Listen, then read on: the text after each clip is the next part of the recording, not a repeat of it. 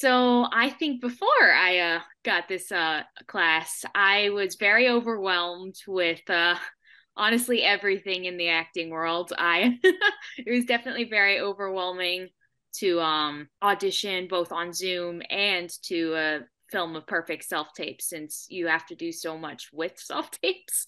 It's definitely like you gotta get the right framing, gotta edit it, slates, and then the actual scene. So it's just like I definitely struggled with the editing process as well as really showing my best self in a self tape.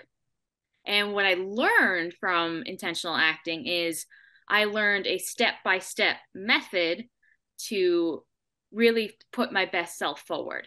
I definitely learned how to actually apply all these methods, like all these questions. The 9 questions are great. I love the 9 questions. It's like the 8 keys are amazing. I feel like even though that I am still learning, that I have a way to move forward. And that is the most important thing. I have a way that to continue practicing this, and I feel like this could really help me in the long run.